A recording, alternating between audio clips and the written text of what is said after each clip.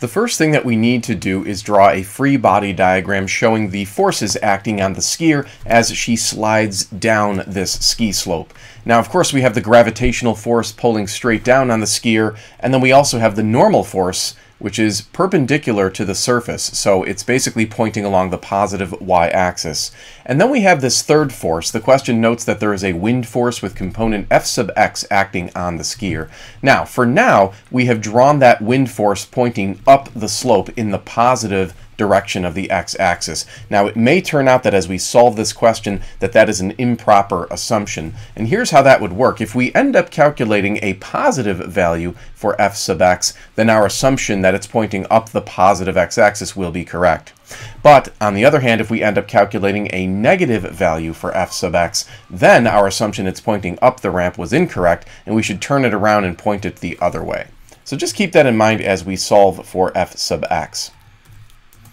We do know that the skier is traveling down the slope in the negative direction of the x-axis, so we've also just labeled the velocity vector pointing towards the negative direction of the x-axis. Now, after drawing these three forces, the next thing that we need to do is figure out the angles that are associated with these forces. This is very, very important.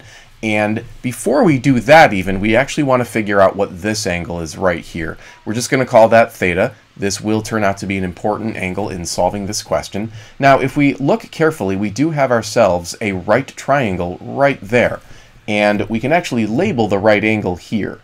Now, of course, the sum of the angles in a right triangle is 180 degrees. So we know that that 90-degree angle plus the 10-degree angle plus theta has to equal 180 degrees. And if we solve that for theta, we will see that theta is equal to 80 degrees. So we're going to go ahead and label that in the picture.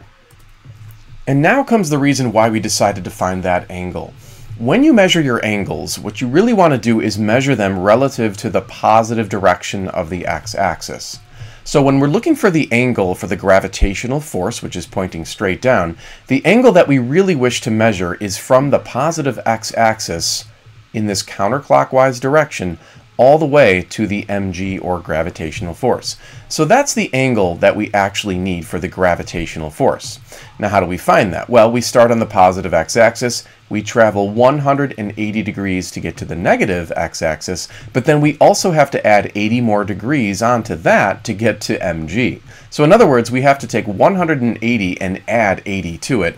Of course, that would give us an angle of 260. So that's the angle that we're going to use in a moment for the gravitational force. It's 260 degrees. Now, for the normal force, which is this force right here, we are, again, measuring it from the positive x-axis. We can hopefully see that that angle to the normal force is simply 90 degrees. And then finally, for f sub x, which is pointing along the positive x-axis already, the angle for that force is going to be 0 degrees.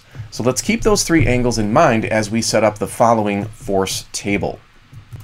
So here is that force table, and what this does is it helps us stay organized, and it also helps us determine the x and y components of the forces. So we'll start with mg. Remember, the angle for mg was 260 degrees. So what this means is that for the x component, you're going to take the force mg, and you're simply going to multiply that by the cosine of 260 degrees.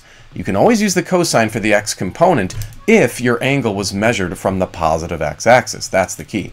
So for the y component, we will have mg multiplied by the sine of 260 degrees. Now we move on to fn, and we take fn. Remember, the angle was 90 degrees, so for the x component, we'll multiply by cosine of 90 degrees. For the y component, we'll multiply by the sine of 90 degrees.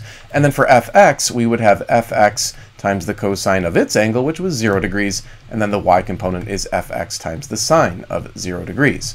Now, the next thing you would do is you would apply Newton's second law in both the x and y directions separately. So let's take a look at what we mean by that. For the x direction, you would say that the F net in the x direction is equal to the mass of the skier multiplied by the acceleration in the x direction. So we're just going to be focused on the x direction right now. Remember, there are three forces, so we just add them together to get this F net x. So we'll be looking at our force table at these three forces for the x direction. We would have mg times the cosine of 260 degrees plus f sub n times the cosine of 90 degrees and then plus f sub x times the cosine of 0 degrees, and then we're going to set this equal to the mass of the skier times the acceleration in the x direction. Now, before we turn to the y direction, let's see if we can simplify this. We have the cosine of 90 degrees, which is 0, so f sub n times 0 will 0 out. So that's going to kind of cancel out. And then the cosine of 0 degrees is actually equal to 1, so f sub x times 1 is just f sub x. So let's just rewrite our equation. And then finally, since the question is asking us to figure out the value of f sub x, it might be wise for us to subtract this mg cosine 260 from both sides of the equation. That way we can kind of isolate the f sub x. So we have the following value for f sub x. And there we have it. Now let's turn to part A and see if we can answer this. I know we haven't looked at the y direction right now, but we might be able to answer the question without even looking at the y direction, which would be nice, of course. So in part A, they remind us that the velocity was constant. So when velocity is constant, recall that that means the acceleration in the x direction as well as the y direction would equal 0. So we're going to actually plug in 0 for this acceleration in the x direction right here, and then the mass of the skier was given to us as 40 kilograms. So let's go ahead and plug everything in, and we can actually calculate for f sub x in part A.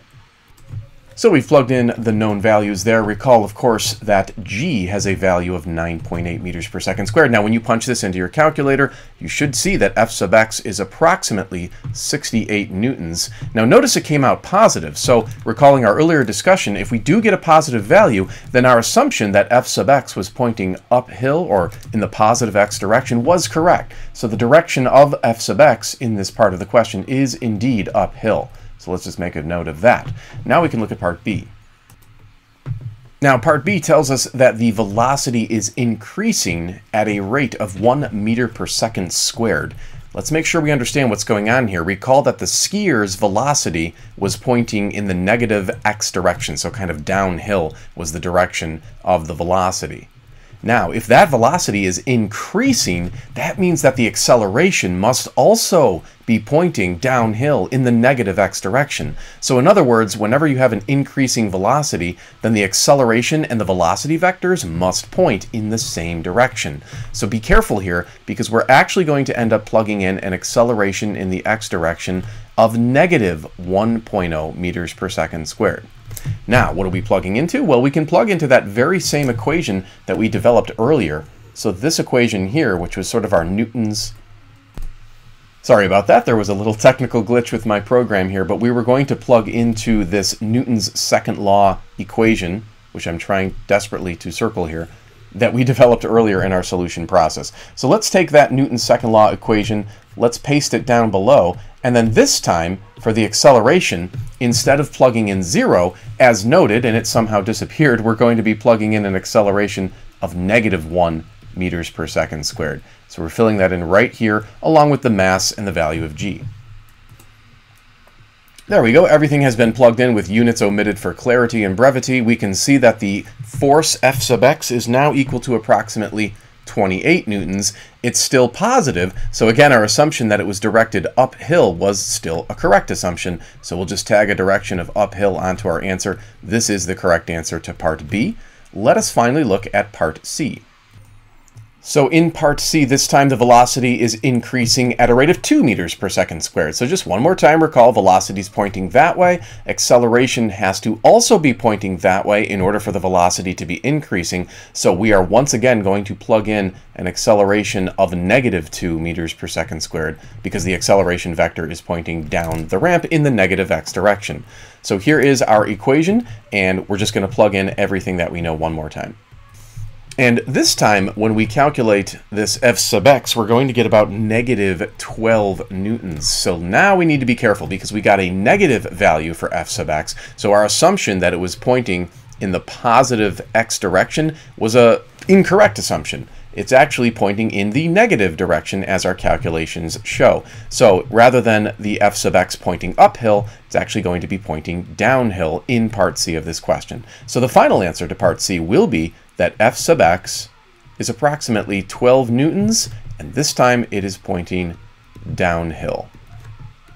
And this is the final answer to part C of this question.